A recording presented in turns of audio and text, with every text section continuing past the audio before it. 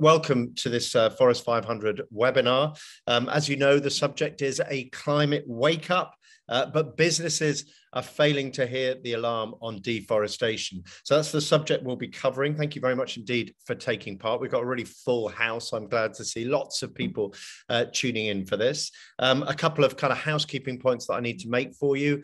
Would you please use the chat box for questions? And I promise that I will be more attentive looking at it from now on. So chat box for questions. Please use the @Forest500 to join the conversation on Twitter. So use the Forest500 hashtag. As I say, we're here to discuss progress on getting financial institutions to do more to tackle deforestation. We've got some great speakers joining us.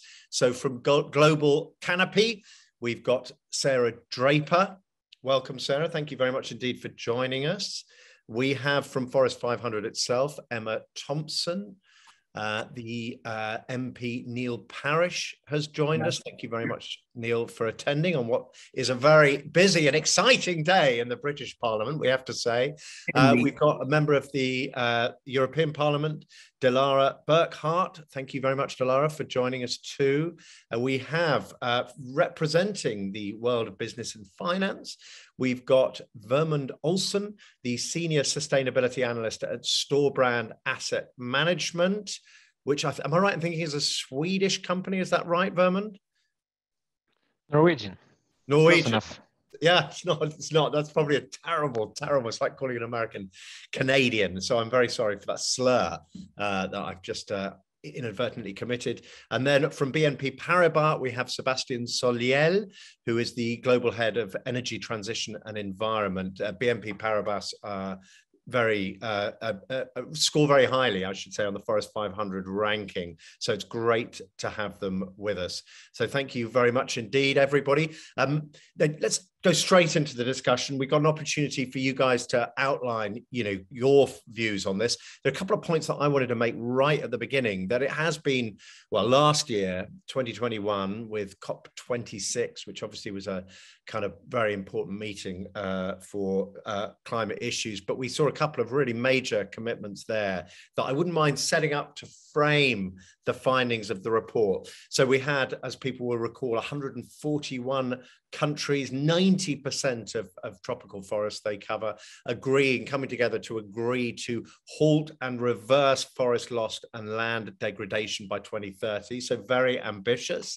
Obviously, big questions about how meaningful that is, but it is good to get those kind of commitments. And I think we sometimes, particularly with journalists, are reluctant to applaud people when they appear to do the right thing. So, we'll be digging in and finding out what our panel think of how serious a commitment that is. The other commitment, perhaps more relevant to this webinar, is of course the 30 financial institutions with an estimated $90 trillion of assets who pledged their best efforts to eliminate deforestation, commodity-driven deforestation from their portfolios by 2025. So that's another really ambitious target. But of course, let's whiz to the headline of the Forest 500 findings, which is that key companies and financial institutions are not doing enough to tackle the problem of tropical deforestation. So why have we got this disconnect? And that's how I'd like to frame the beginning of this webinar. Why are we not doing enough, I suppose, is the question. And let's start with Global Canopy. Let's start with you, Sarah. Sarah, why isn't enough being done despite these great commitments that we heard in Glasgow at COP26? Thanks, Justin. Yeah, I think I was just echo, we have seen disappointing progress this year and over the last few years from the companies and the financial institutions that we look at. And we really need that kind of sector-wide change. We do need all companies and financial institutions that are exposed to this issue to be acting to actually tackle the issue on the ground, because we have seen a few leaders setting commitments and policies over the last 10 years, but deforestation rates are still increasing. So it is clear we do need that widespread action. And one of the important tools that we do have to bring in those that are still doing nothing is legislation. So there's some proposals for new legislation in the UK, the EU and the US, which I'm sure some of my other panelists will talk about in more detail. But that's why that's so important, requiring all those laggards, companies and institutions to act. So we do need those proposals to be strengthened in some ways. At the moment, they don't apply to the finance sector, and also to be implemented. But I think it's worth also reiterating that there will need time to be implemented and for the impacts to be felt. So we need voluntary action in the meantime. So that is why it is promising to see, renewed and new commitments coming out of COP26. But definitely we need to make sure that those commitments are followed through, that those that make those commitments are starting immediately and implementing them effectively. But also that we and others hold those organisations accountable, not only those that have signed to actually implement them, but all the other organisations that are exposed and haven't signed and haven't started this. We still do need to put pressure on them to act voluntarily. Excellent, Sarah. That was good. I forgot to say that we're giving you a very strict 2 minutes, which you stayed within, Sarah, which is really good. But yeah, we're going to give all our panelists 2 minutes just to add a little bit of adrenaline, so they can't fill up our limited airtime. But next, let's go to Forest 500's Emma Thomson. For you, Emma, what do you think? Why isn't enough being done? Why are companies not being more ambitious? It's a great question. Yeah. I mean, I think we have seen in the Forest 500 that there are some leading companies and financial institutions that are acting. They are setting policies, they are implementing them on the ground. But as we found this year and in the past 8 years of Forest 500 assessments, the majority aren't doing that effectively. So the data's there, the tools are there, and with this new legislation coming in, there will also be that kind of additional pressure coming through to them. But I think for some companies and financial institutions, they don't necessarily identify that deforestation is a tangible risk to them. They don't recognize it's a financial risk.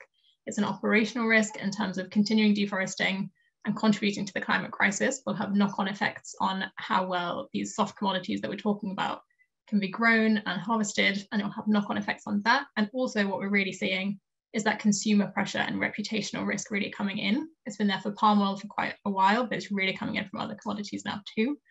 So I think it is all really coming together as a really 2022 being a great year for action. I think 2021 really laid down the foundation for kind of system change and change across the deforestation economy. And we're now getting to a point where that motivation and the ambition is there. And although we haven't seen that translate into this year's assessments and results, hopefully next year we will see that change coming through. Excellent. Thank you very much indeed. And very nice and crisp, Emma. That was really good. Neil Parish of the UK Parliament, MP in the UK Parliament. Neil, I mean, I don't want to lead you. You're free to comment as you wish on this. And the subject, of course, is why is not enough being done? But obviously, there are little hints that there should be more legislation. Where do you stand on that? I mean, you take it yourself, but I wouldn't mind knowing where you stand on that if you're happy to comment on that. The answer is yes, we do need, and I've been pressing for it, and I put amendments down to the Environment Bill, and I'm continuing to do so. So what I'll do, Justin, you talked about enough adrenaline. I think there's enough adrenaline in Parliament at the moment. So just really to follow Sarah and Emma is that the deforestation, we need a due diligence requirement on big banks. The main thing I want to see is more public awareness of this issue, because the more people know about it, the more likely we are to see change. I have been pushing for a due diligence obligations on the banks over the last 12 months. I had an amendment down on the Environment Bill when it was in the Commons that would compel banks to make sure they are not funneling money into big agri-businesses which illegally deforest land. We had a Westminster Hall debate on deforestation in the Amazon last week, and I named and shamed some UK banks that are doing this, which shows just why legislation is needed. Internationally, you've got JP Morgan, Deutsche Bank, and the Bank of China, among others, taking almost $2 billion in profit in the last 5 years directly from financing deforestation. We have big UK banks like HSBC, Santander, and Barclays all investing in companies carrying out large-scale deforestation. HSBC is the worst offender on this. Global Witness have done some very good work, and they conducted a study which showed that HSBC provided about $7 billion worth of finance to companies destroying forests in the last 5 years. The government said that my amendment wasn't necessary because banks would voluntarily put a stop to this, but we are not seeing this, and this is not the case. I questioned the Prime Minister about this in a liaison committee session recently, where we discussed the voluntary commitments made by some companies at COP26 to stop illegal deforestation land. He said there was about 40 banks who signed up to the Glasgow Declaration on Forest and Land Use. But I have since written to him asking him to clarify, because I have looked into it and no UK bank actually signed up. So the failure of British banks such as HSBC to sign up to even voluntary commitments shows that the government regulation of banks is needed properly to address this issue. That's not to mention the fact that those who did sign are doing so voluntarily, and so essentially nothing happens if they fail to meet their targets. This is where we need to really put this into the public domain for people to change their banks. People need to know how their money is being spent. So if we use a particular bank or pension fund, then customers, we need to know, let them know what their money is being used for. And then just finally, more than 1/3 of the Amazon carbon is stored in indigenous territories in Brazil, and these indigenous peoples need to be protected, not only for the environment but for themselves as well. So thank you. I'm sorry if I went on a little bit longer. No, you were fine. You were like 15, 20 seconds too long. That's all. That's very modest. No, that's fine. Okay, thank you, Delara, but Burkhardt, sorry, a member of the European Parliament. Delara, are you there? Yes, now I stabilized my connection. I'm sorry, it's very bad. No problem at all. No, we can see you can hear you very clearly. Delara, why is not enough being done? Your 2 minutes starts now. Why is not enough to be done? Well, I mean, we have seen a lot of voluntary commitments in the past. So a lot of self-commitments by saying we want to be deforestation free in XY, but we haven't seen so much concrete action. And I think it has different reasons. I know, of course, we are on the one hand dealing with very complex supply chains in that sense, but we also see that there is not enough being done within the financial institutes and also in the companies to trace back the origin of the commodities they are using, or maybe worse, also not looked at what is happening on the ground. And I think what we need for that is not, again, voluntary commitments to follow or some labels or certification schemes that leave the responsibility to decide for a deforestation-free product with the consumer. I mean, we all know that it's too late when you're standing in front of the supermarket, seeing, deciding by a label that then the deforestation in the worst case already happened. So what I think, and I really agree with Neil Parish on that point, what we need is mandatory due diligence to make in a legislative context to oblige companies and financial institutes who deal with those kinds of commodities to trace back and to make transparent their supply chains in order to have a really all the commitments and self commitments being something followed. And I'm very happy that on the European level we are already as European Parliament, we're able to push the Commission to make a proposal to an anti-deforestation law on the European level, where we will introduce mandatory due diligence. This was something that was not granted when we started the process. 2 years ago, I was the rapporteur of the European Parliament. The Commission was taking into account instruments like labels, certification schemes, which would have left the responsibility to the consumer. And now we are discussing a mandatory due diligence. Right now in the proposal of the Commission, financial institutes are not yet included. I think we have to change that, but this is what we are working on right now within the European Parliament. Delara, just a little bit over there, so I'm going to stop you there, but there will be more opportunities to talk because that's all very interesting. And this issue of mandatory due diligence is obviously potentially central to all of this. So it'd be great to hear Vemund Olsen of Storebrand Asset Management, the Norwegian company. It'd be good to hear from you, Vemund, what you think of that, or you take it wherever you want. Why are other companies not doing enough on this crucial issue of deforestation, Vemund? Well, I would agree that mandatory due diligence regulations is a key part. I think financial institutions should be included. I think that even just including companies, that will also drive more action from financial institutions, because it will drive the transparency and traceability of supply chains, which the voluntary commitments have not succeeded in doing fast enough. Within the financial sector, I would say that I think that there has been much more attention on emissions from fossil fuels. I mean, there has been a big divestment movement from coal. There are lots of different engagement initiatives on fossil fuels. And while a lot of investors also have worked on deforestation, it's fair to say that it hasn't been with the same amount of resources and attention. So I think that hopefully 2021 can be an inflection point. We have a group of more than 30 investors committing to attempting to be deforestation free by 2025, us among them. And there has also been much more attention to the links between climate and nature in general. You know, there was much more focus on nature risk at Glasgow, and this year we'll have the COP of the Convention on Biological Diversity. So I feel optimistic for 2022. Excellent. That's very good. That was admirably short and concise. Thank you very much indeed. And finally, let's go to Sebastien Soleille. Soleille, like the sun, from BNP Paribas, which is rated very highly in the Forest 500. Sebastien, why are other institutions not following your lead yet? I think the first point is data and traceability, because when we want to stop deforestation, okay, we have to discuss with our clients and ask them, okay, what are your suppliers and where do the products your suppliers buy come from? And it's for the suppliers of grade 1, grade 2, grade 3, and until the local farmers.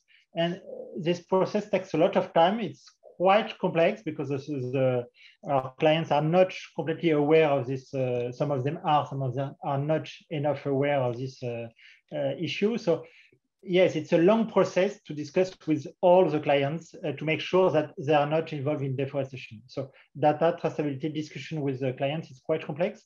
To make it easier, I think it's very important to create collective actions, because if all the financial institutions ask the same thing to their clients, it will be much easier both for us and for our clients.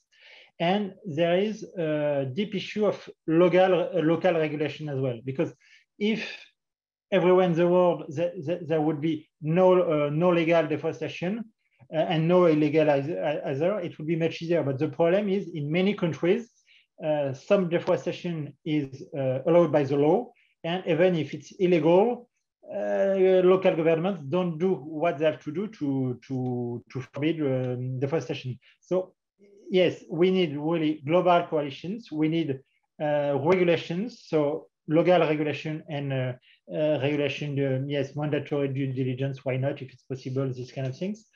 And we need as well to raise awareness among stakeholders, so both citizens, politicians, and companies.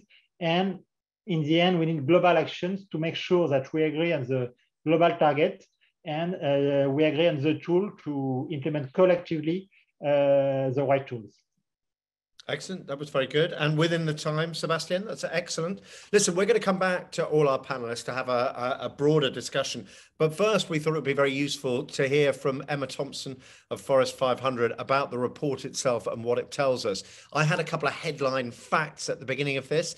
I mentioned that at COP, there were 30 financial institutions, which you picked up on, Vemund, there, which were with $9 billion in assets, $9 trillion of dollars in assets, pledged to use the best efforts to reduce deforestation to eliminate deforestation from their portfolios by 2025. Yet the Forest 500 report tells us that only 4 of those are among the 150 companies with the most influence on the sector. So just 4 of those 30. So we are not seeing, most of the most influential companies stepping forward. And that, I suppose, that is, of course, one of the key messages. But Emma, do you want to pick up on that and give me an idea of what, summarize the report for us? Before you do that, do you want to just tell us, remind everybody in the audience what Forest 500 is and what its kind of mission is in terms of its approach to tackling deforestation.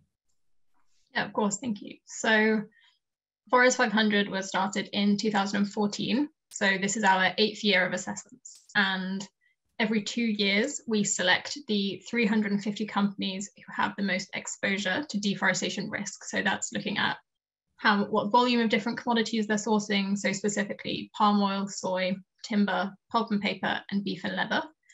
And then we also look at the 150 financial institutions that are providing the most finance to those 350 companies. And then every year we assess them on the strength of their deforestation commitments and their commitments on social issues, and then also look at how they're implementing those commitments through their supply chains or portfolios. And we do that all on publicly available information. So that is a very brief summary of Forest 500. And the logic of that, of course, is that you highlight the people who are doing it, you rank them, you give an easily accessible way of kind of working out what they're doing on this, and that hopefully begins to shame them and the people who invest in them to get them to take more action.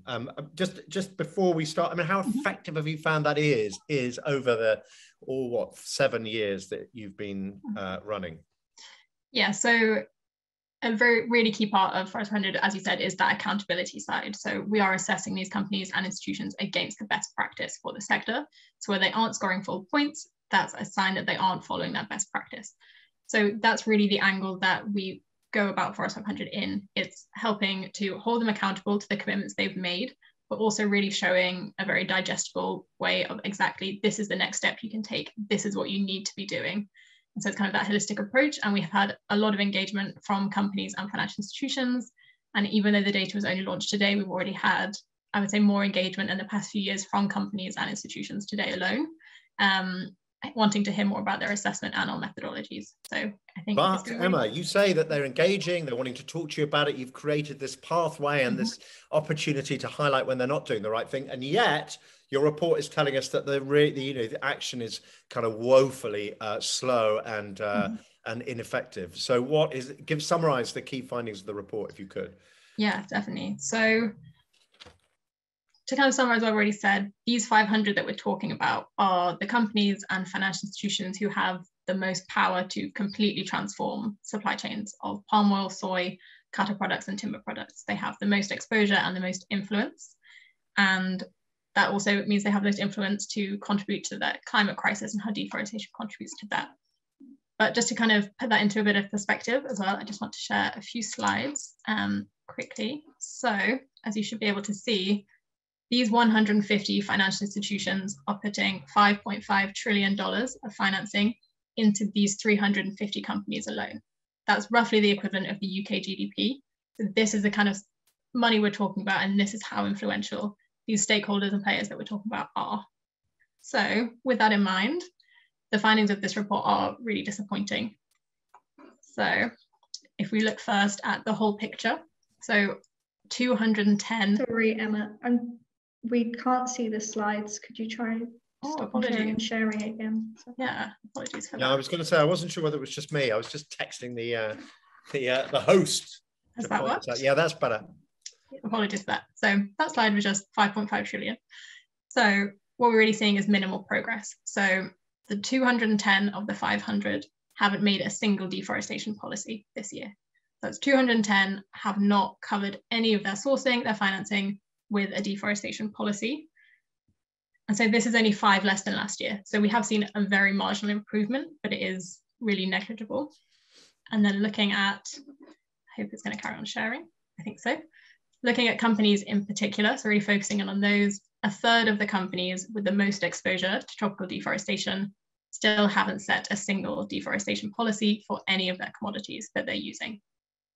And only 28% of those assessed have set a policy for every commodity that they're using. So and just to be clear, if I may jump in, sorry, just to be clear, when you talk about these commitments they're making, you are not depending on them to engage with you. You're going into their accounts and looking at what commitments they publicly made. Exactly. So you're interrogating their public statements about what their intentions are rather than relying on them coming to you. Exactly, yes. Yeah, so this is all publicly available and they're public commitments. And so what what we're seeing is that this means huge proportions of global commodity sourcing are not covered by deforestation policies. So they're vulnerable to that deforestation, and setting these commitments is the first step companies can take to address these risks. And then if we look at financial institutions, it's a really similar picture, definitely a bit worse. So this year, well, very slightly higher proportion have already made commitments. Yeah, so 93 don't have any deforestation policies at all. Oh, those are the ones without any? Yeah, without any. So what this translates to is that of that 5.5 trillion that I was talking about, $2.6 trillion of that financing, which is roughly roughly equal to the UK GDP, is going into the Forest 500 companies, so those that are most exposed to deforestation, and that money isn't covered by a policy.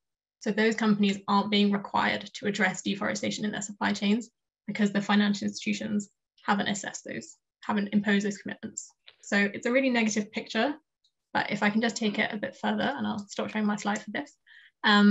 So Global Canopy defines a really strong deforestation policy as one that includes no deforestation, no conversion of natural ecosystems, but also commitments around labour rights, the free, prior and informed consent of Indigenous peoples and local communities, and also commitments around land use conflict. And what we've seen this year is that none of the companies or financial institutions, none of those 500 have equivalent policies to that standard for all of their commodities. And in fact, only 7 companies have it for even one of their commodities. So what we're seeing there is that it's not only inaction from the companies and financial institutions that haven't made commitments, but also the leaders aren't aligned with that best practice either. I have to say that runs a bit counter to your kind of loads of companies are coming to us and engaging with us. There's obviously, as your report says, a hell of a long way to go. Summarize for us very briefly, what would your agenda for action be? What can be done about this? Yeah, so I would like to clarify, we are seeing more engagement, and I think it's a really clear sign of the amount of momentum that 2021 has really built on this issue. And so I think it is really promising for the future. But in terms of the recommendations for how this can improve and how we can fix this issue, we have kind of 3 top line recommendations. So firstly, we want to see governments build on the progress that they've made at Glasgow with the Glasgow Declaration, and also this due diligence legislation that we've spoken about. We want to see that set and implemented effectively, but really importantly, we want to see that being strengthened and covering financial institutions as well. That's really vital. But we recognize that that legislation will not be instantly implemented. It will take a few years to get to the point where it's being implemented. So what we really need to see from the companies and financial institutions is that they step up to the plate now. They start making commitments if they haven't already, and they really focus on implementing them effectively on the ground. We haven't got the time to wait for that legislation to come in before we start acting. There are the planets at stake, lives, livelihoods, and we just really need that process to start now. And then finally, the civil society does a really crucial role here in holding these companies and financial institutions to account. The accountability community has been doing this for many years, and it's really just continuing that, but particularly focusing on those that have still not set any commitments or policies at all, and really bringing them up to match kind of level the playing field really. That is excellent. No, thank you very much indeed for that. That gives us a clear outline of the agenda that we need to address in this. I'd like to bring back our panel, if we may, to discuss some of these issues. I'd like to remind our audience out there that you're welcome. We encourage you to ask questions. This is your opportunity to kind of interrogate our panel and ask anything that you want to. I'm quite happy to kind of own them if you like, but you can jump in and tell us what you like, ask the questions that you want.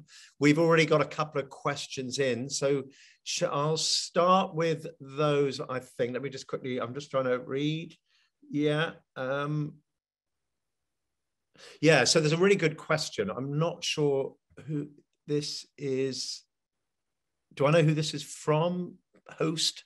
I don't think I do. The first question is about this mandatory due diligence. And the question is, easy to see how in countries like the UK, Europe, the US, it may be possible to hold companies to account for mandatory due diligence.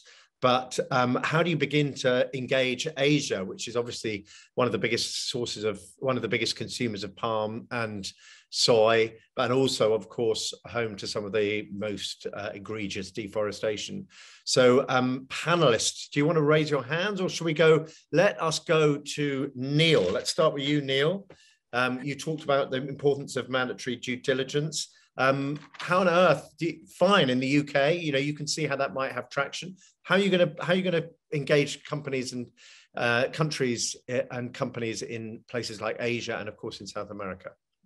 Yeah, I mean, I think we do actually, by concentrating on those companies that are supplying them finance, much of the finance, coming through Western banks and the like, I think we can actually have a lot of influence. Now, what we can't influence is the government of the day. You've got a government in Brazil which says one thing at COP26 and behaves slightly differently on the ground in the Amazon rainforest with the indigenous population. So, I'm quite outspoken, as you probably know, Justin. So, we do have to, and that's why I think this idea with Forest 500, with Global Witness and many others, actually drilling down on the financial institutions then puts pressure, because if they can't get basically the heart won't beat if you don't give it blood, basically, let's be blunt. And so therefore, like I said, keep squeezing the finance, and that's where governments, I think, will need to actually bring in legislation. And in the meantime, as it takes time, as Emma was talking about, then I think we've got time for those financial institutions to clean up their act.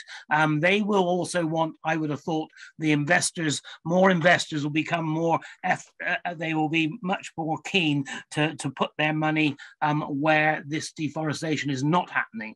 And so that's why it's key to work. And I think we work on the governments of other nations and across the world through the financial institutions, because they do need money.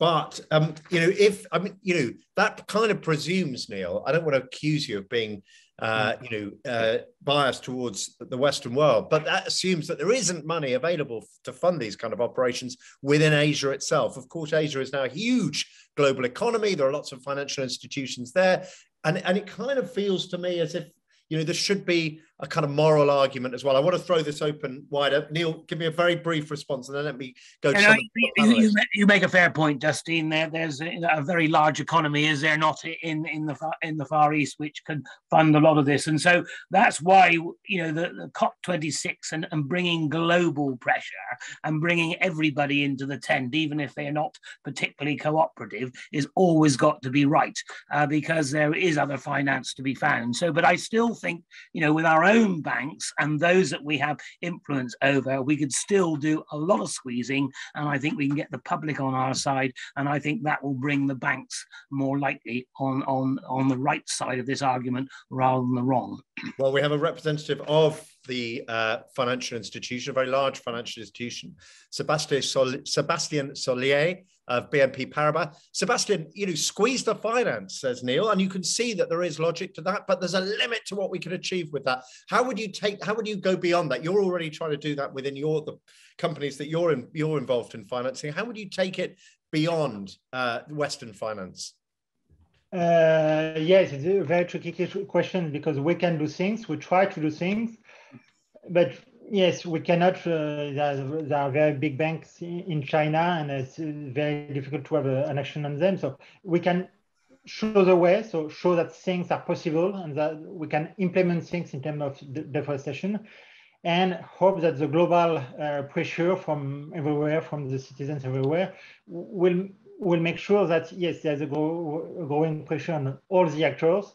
And we have to keep in mind that deforestation in Asia can have very deep impacts in Asia on life quality and these kind of things. So in the end, we can hope that what we do in the Western countries, what we do positively, hopefully, and global pressure everywhere can influence as well Asian companies. But it's a tricky point. It's a tricky point. Good. Let me move on with a slightly different, a nuanced, another question we've got in talking about due diligence. I'd like to go with this one to Vemund Olsen of Storebrand, the Norwegian company. Vemund, a questioner says, how will these mandatory due diligences be enforced? How does one enforce mandatory due diligence in a way that would be effective, would change behavior? I go to you not because I'm suggesting that you're evading your commitments to due diligence on the issue, but just as a corporate, a representative of the corporate sector, how might a mandatory due diligence work? Well, perhaps the question would better be placed to Delara, who's involved with the development of the European due diligence. But I thought it might be nice to get a company to talk about what you thought might change behavior. You're more recalcitrant. Imagine this. I'm happy to answer. Storebrand isn't as forward-thinking as it is, and you're a bit reluctant to introduce this. What would induce you to take mandatory due diligence seriously? What do governments need to do? And then let's see whether Delara thinks she's got the muscle to get it through the European Parliament. Well, at Storebrand, we're advocating due diligence for all companies that we invest in terms of human rights and in terms of an environment. You know, it's really important that the companies for us to be able to assess how well the companies are performing in terms of nature risk, climate risk, human rights risk, it's essential that we know where they operate, that there is transparency about their supply chains, and specifically in terms of deforestation, the key challenge for us to assess how exposed we are and the companies we invest in are exposed to deforestation is, you know, can they trace the commodities that they produce or use all the way to the point of production? And I think that's the key element of mandatory or voluntary due diligence, even that companies are actually able to provide some clarity and shine a spotlight on who they're sourcing from. That Vemund, is effective due diligence, but what would it take to get companies? I mean, you must work with some companies who are less enthusiastic about delivering this information to you. What do you do? I mean, I suppose for you, it's quite easy. You say, listen, we're not going to give you any money unless you can demonstrate that you know how to do this, that you can do this in a way that's convincing. But how do you get the laggards involved? What, I mean, is it fines? Is it kind of some way of closing down access to finance? What would be the tool that you think would get people to take this seriously? Well, what we do, we're an asset management, so asset managers. So what we do is invest other people's money in shares in companies. So we're not a bank, not a commercial bank that lend to companies. So what we can do is we can use our voting rights as a shareholder at companies. We can file resolutions asking companies to improve on their traceability, transparency, etc. We did that with the soy trader Bunge Limited last year. We engage with the company management and boards and say that these are our expectations. We expect you to comply with them within a certain amount of time. And as a last resort, we can divest the companies. But of course, when we divest the company, we will sell the shares to someone else. So it's always a balancing act there. You know, will potential new owners be more or less effective than we are in trying to convince the companies to improve? And that's why we always try to collaborate with other like-minded investors so that we can increase our leverage over these companies and have a larger sort of a shareholder pool that can send the same signals to companies to make them improve. So Delara, we've heard there how effective financial institutions can be. They do have a number of kind of sticks they can beat the companies that they're involved with into kind of complying and showing that they're doing their due diligence, they're tracing back to origin and can show the impact they're having on the various issues that we're talking about. Do you think you can bring effective legislation in? And let me just chuck in I'm sorry about this, but we've got a question in talking about social exploitation, particularly for Indigenous people. You know, how can you ensure, for example, that those additional kind of obligations are acted upon? I mean, Vemund really showed that it's possible for financial institutes if there's industry always told me it's called a level playing field. If there's a level playing field for everyone to have the same rules and to have the same rules they have to follow when they go and fulfill their due diligence responsibilities. So it's about a level playing field that we as legislators have to define, and I think clearer have to define than it happened in the past. So we have the lucky situation we're having an example of due diligence already in place, which is the so-called EU timber regulation, which focused on timber and due diligence obligations connected to that. And we were seeing by analyzing the effects of it that the different implementation in the different member states was the problem, because in every member state there was a different way on how the due diligence obligation had to be fulfilled. And I think this is the big advantage we have putting this new up on the European scale, where I think we have to be more concrete as legislators. We have to have a common definition of what we actually call deforestation free. Should we also maybe also include other valuable ecosystem, because we know examples like the Cerrado that their pressures are only shifting to other valuable ecosystems. So we have to have a clear definition about what we are talking. And we have to have stricter traceability obligation for operators, and also giving more guidelines to the different member states on how this should be checked on a bureaucratic level. So how ministries who check on it have to be organized, and how they have to, which resources have to be put in place to also help actors from the economy to fulfill those obligations. And I think also, and this is connected to the social question, we need a mechanism for sustained concerns by third parties. So what is happening when we have a cocoa farmer who sees that some European company is encouraging deforestation on the ground? Do indigenous peoples have the right to also ask or challenge the question if European companies have behaved well and due to the laws? So this is also the question of accountability, and also having access to European courts to make sure that due diligence obligations are fulfilled in the ground. So this is, I think, something we have to work on. We have to have the question of inspection levels, when, how often, etc. Who is observing that due diligence is also really taken seriously. So this is everything. A few examples how we can, as legislators, make concrete.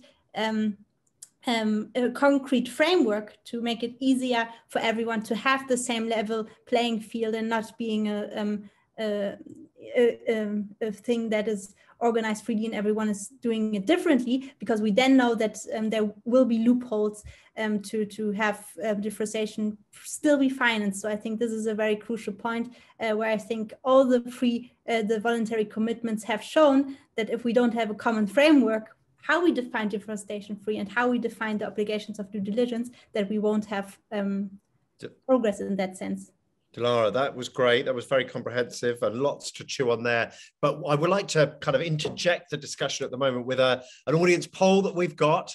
And this is, so we want you all kind of your fingers hovering over your keyboards to answer this question for us. And this will feed into the discussion as it develops. If you could choose one, which of those items listed below would be the most powerful in helping companies or financial institutions reduce deforestation in their products or their portfolios? You've got one choice.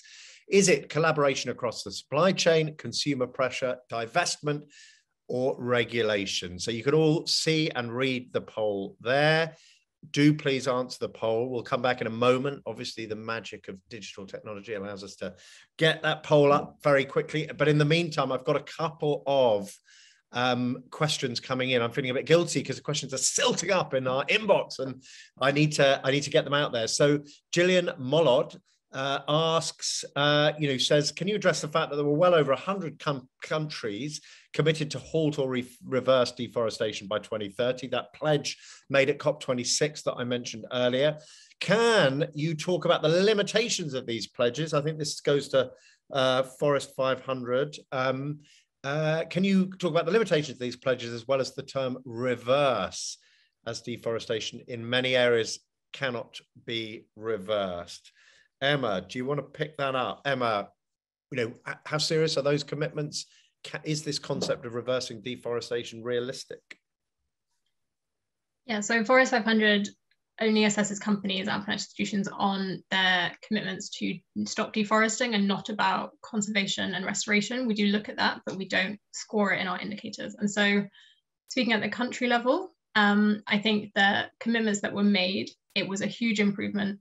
The fact that 141, 90% of tropical forests are covered. And I think, you know, I think it's very clear that there is a lot to be seen in how that's implemented. Are community rights, indigenous rights respected within that? What does it look like in reality? And I think all of that is still yet to come to the fore. But I think it's a really promising start, especially compared to previous commitments like the New York Declaration on Forests, which was great, but we didn't see as much progress as we hoped. And I think that all of these countries committing to it and hopefully keeping that momentum from COP and all the financial institutions and companies acting too, I think we will just kind of have to see how it goes, but I think it is really promising. Good. I'm glad. Nice to have a positive message.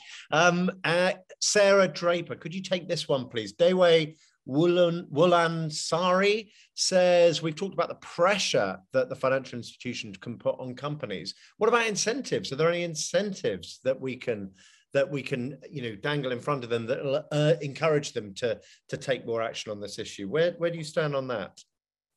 Yeah, definitely. I think there is the kind of more positive angle, and certainly there's also seeing the opportunities that the financial institutions have as well in encouraging companies to be more sustainable, and you know, seeing more greater performance from sustainable companies, particularly over the last year or so. So yeah, I mean, there's kind of more. Yeah, exactly as you say, kind of more positive examples that they can use with their financing. So providing more favourable rates, for instance. But so I think it's definitely one that is an option. I'd love to hear Vemund, Sebastien's kind of ideas, or if they've got any examples that they've been using. But I think it definitely there's a two-pronged approach that can be taken, right? It's reducing risk, but also taking advantage of some of the opportunities that are posed as well. Vemund, do you want to pick up on that? You know, what do you think? How effective do you think it's been? And obviously there's a balance here. On the one hand, you create an environment where it's embarrassing for companies and financial institutions to be linked with deforestation. That actually does create an incentive to become involved because you've got a more positive public image. I mean, is that kind of that? I mean, in a way, it's a kind of negative thing, but is that effective, do you think? Vemund, if we go to you and then quite quickly go to Sebastien for an answer from him as well. Well, there's a reputational risk, of course, of being linked to deforestation, but there are also, in many cases, you know, huge operational risks. We see already that droughts in Brazil are impacting on the agricultural output of the soy industry, for instance. So raising the awareness of companies of the large nature-related risk that they're exposed to, that's one side.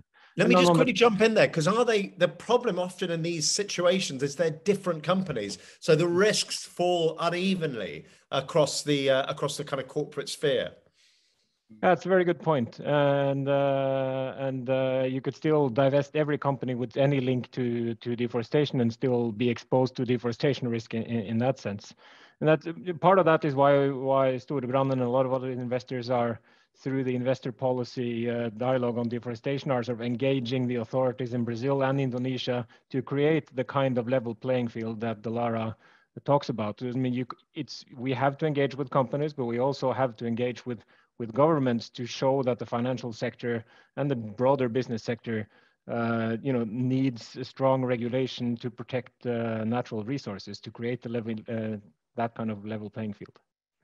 Excellent. Sebastien, do you want to jump in? Are there any thoughts that you can add to that? And then I think we'll go to the poll results. Yes, on the positive side, what we can do as a financial institution, what we do is propose to our clients, provide our clients with financial products and services more attractive and dedicated to biodiversity. So we concluded a lot of green bond deals or sustainable linked loans deal with targets or use of forces focused on biodiversity.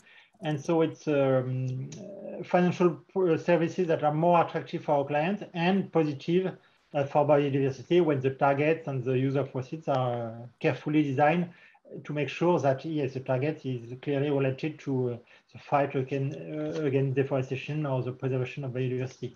So yes, we are developing more and more, and we have much more to develop. We are developing more and more yes, financial services dedicated to biodiversity to help our clients in their fight against deforestation.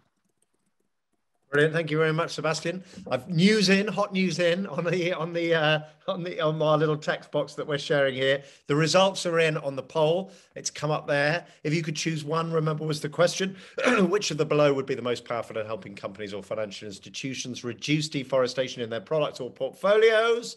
And we see that quarter of you thought collaboration across the supply chain was important. Consumer pressure, I'm really surprised. Just 8% of you thought that was important. Divestment, just 10%. Regulation, overwhelmingly, you find, and there are a big audience here, you find that regulation is the most important thing. And I suppose, let me just quickly jump in, and I'd like to hear kind of what Forest 500, what Emma Thomson has to say about this. So overwhelmingly, the feeling is that regulation is the most important way to deal with this.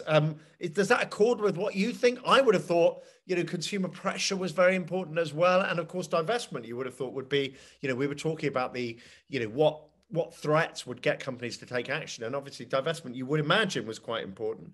Although, as Vemund pointed out, we sell, an institution sells shares to someone else. So you've got to be mindful of what their agenda might be. But pick up on that. You'll respond, please, to our poll results. Yeah, sure. So I think, obviously regulation is something that Global Canopy and Forest 500 really does support. It's something that our data has shown. It's been 8 years. And the companies and financial institutions that have the most power have continued to make minimal, if any, progress at all. And that's not just on setting the policies, but also really crucially on implementing them. So just to be clear, sorry to jump in, but just to be clear, so you're saying we've seen a changing environment in terms of public opinion. We've seen a changing environment. We see it here with the representatives that we've got here, with Sebastien and Vemund. We've seen a change in the approach of financial institutions, at least some of them. And yet you're saying we're not seeing a change on the ground. So really what you're saying is it's time for governments to get tough and start to enact legislation. Yeah, so I think that is really key, but it is also key that financial institutions that aren't yet acting really do step up and start to look at their financing and use the power that they have. To do that, we have later last year, we launched a finance sector roadmap to eliminate deforestation. And in there, we really focus on the power of financial institutions and how they can engage with companies. So really, and tied to that divestment point, it's really important that financial institutions engage and bring companies with them. Because as Vemund said, they can, if they divest, it just leaves that company open to other investment from other less scrupulous investors. So it's kind of a combination of regulation, strong and well implemented policies from companies and financial institutions. Right, okay, I hear that. Sarah Draper, do you want to just jump in and give us your views on that? Are you surprised by the results? Is that what you'd expect? What do you think?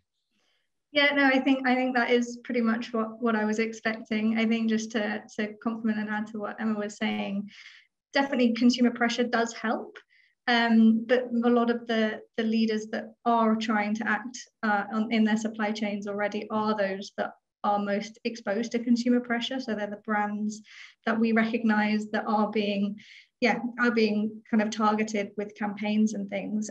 But all the companies that are not yet acting, a lot of the financial institutions are not yet acting, are those that are less familiar. So consumer pressure isn't getting to them. So I think that's one of the reasons that we do now see a focus on some of the other tools, financial sector pressure and legislation to get those companies moving. And then just to agree with what Vemund said and what you've said as well on the divestment, there will be other financial institutions that will have less scrupulous policies that might come in. So definitely we encourage organizations to stay involved and engage and try and move companies to improve rather than kind of immediately divesting from those that are lagging behind.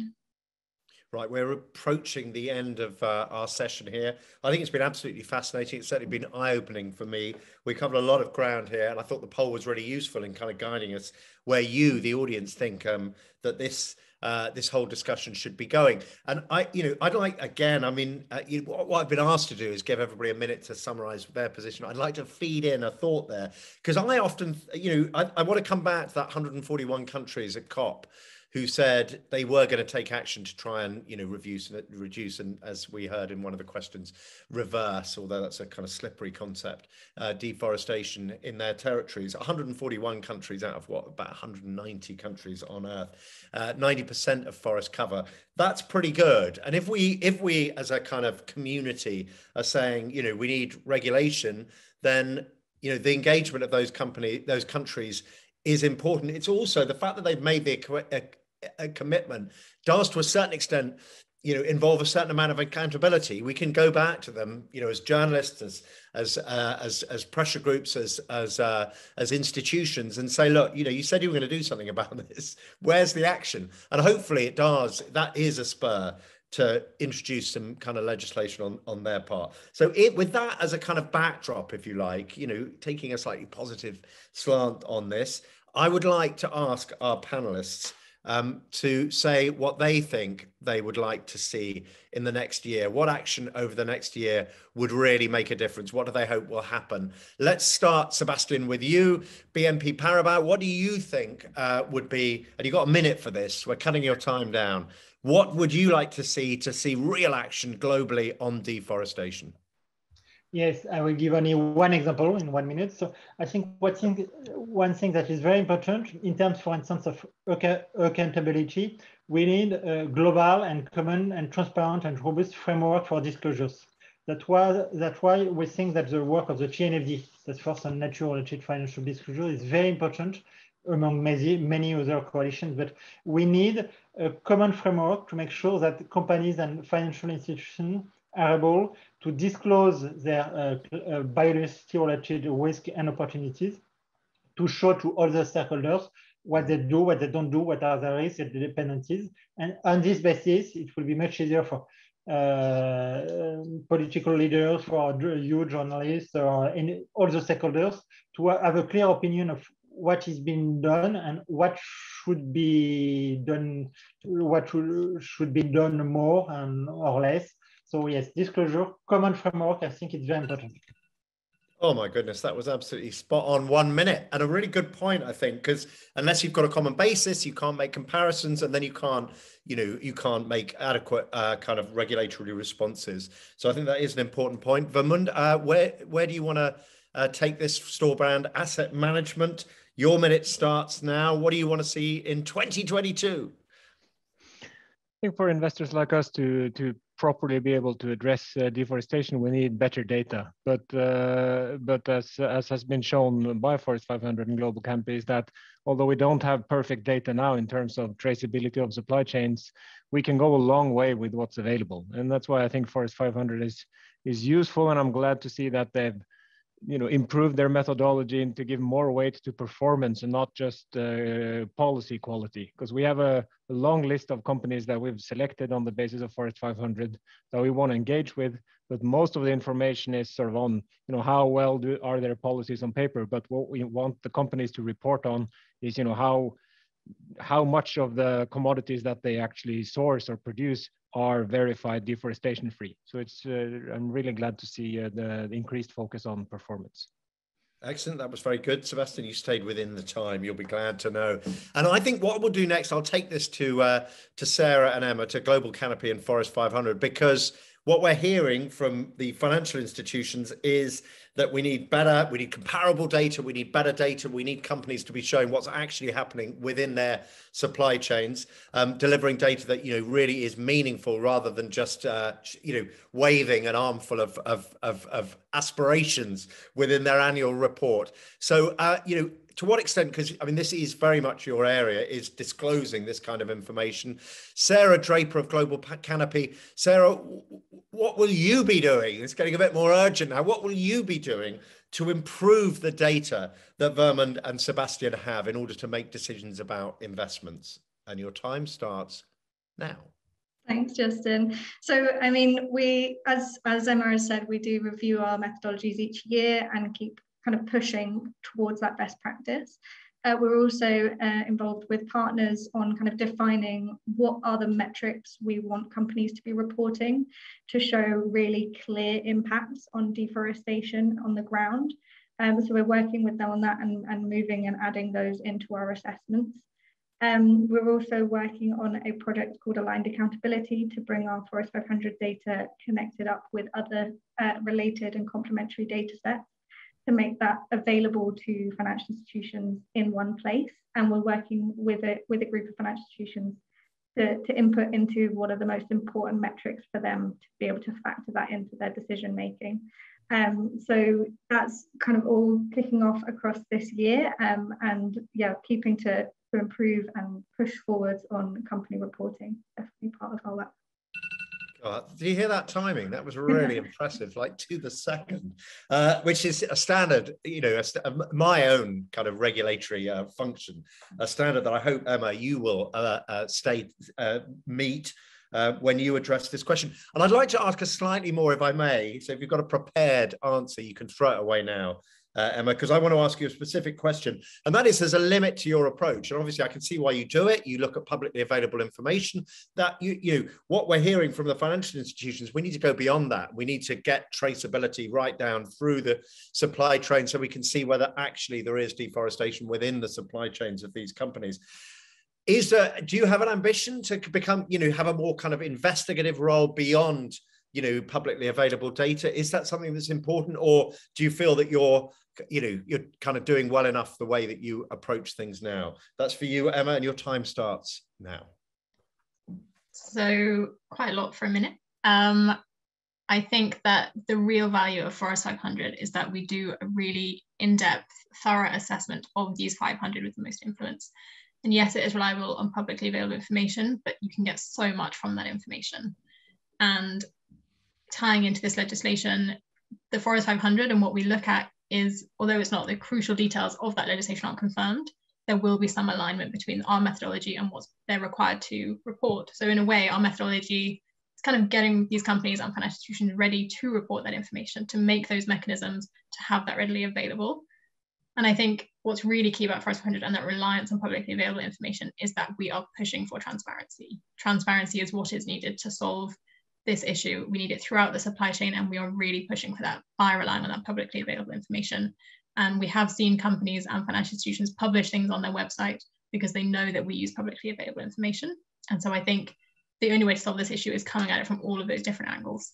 So I think Forest 500 is obviously, I think, a really valuable tool. But it's really showing the key trends that we need legislation to address as well. Excellent. And yeah, okay. Neil, let's go to you. Neil, I'm sort of going up because obviously you, in theory, I know it's not like, probably doesn't feel like that when you're an MP. In theory, you have the power to legislate, to take action on this.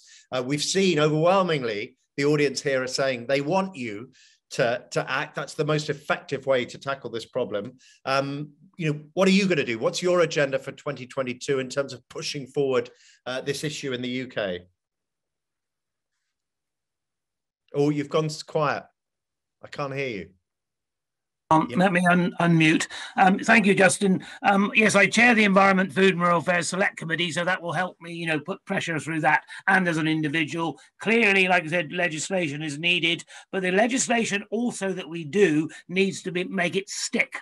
And we need to make sure that these companies are transparent. We also, as we get more governments to sign up to stop deforestation, that's got to be properly audited, because at the moment in Brazil, you're still seeing deforestation going on, and yet they've signed up to the 2030 deal. So all the time, it's a combination, I think, of getting legislation in and then getting it out also to the consumer, to those that are doing the investing as well, so that they don't put their money into those particular institutions and companies. So if we all work together, I believe we can make it work. And I think today, and your chairing of this has been excellent, Justin. So thank you very much. Well, that's very kind of you, Neil. And you stayed within your time. I'm impressed to see. Finally, Delara, let's go to you, because again, coming to you last, because you, in theory, at least have the power to legislate on this. As I said to Neil, we've seen this overwhelming desire to see more regulation as the most effective way to get action on this. You already outlined, you have got an agenda for this. Let me ask you a slightly different question then. it's all very well for you to have a really well worked out agenda. How realistic is it? How engaged are other MEPs? How engaged is the European Commission in this? Because obviously Europe, I mean, UK is very important, but Europe, has an even bigger impact globally. And, if you would take action, that would be very meaningful. Your time, Delara, starts now, your 1 minute. I have to say at that point, I still miss having British colleagues. Yes, so of course, we already have gone a long way. So we had the Parliament's initiative 2020, where I was the rapporteur, where we pushed it, and now the Commission made a proposal, and it's getting concrete now. So we having the French presidency, the negotiations on the law are starting now, and what we need to do now is to watch out for industry lobbies not to water the ambition down, which is actually happening. I see there are a lot of industries really engaged in having an ambitious law, but there are also other parts of the industry that want to see some loopholes in it. And this is what I think is our task as lawmakers, having a regulation without loopholes. And I think it's also in the interest of the industry, because more companies in fact should actually see that there's that the strong due diligence regulation against deforestation could really protect our all livelihoods, but also their economic basis and create a level playing field, as I said. So I think it's crucial that we act, that we don't let ambition water down because some industries want to make profit of the destruction of nature. I don't think this is what the majority of consumers and people want, and we have to make the pressure high on that point. And I think studies like yours, or reports like the Forest 500 report, really help to put also this abstract pictures from burning Amazon forest to the consumption we are having in Europe. And I think this is the crucial part, that we can relate with it, and that we see that our action can make a difference on the ground in the Amazon. So this Delara, yeah, that's very useful indeed. Thank you very much indeed for that. And I'd like to pick up on your final thought there,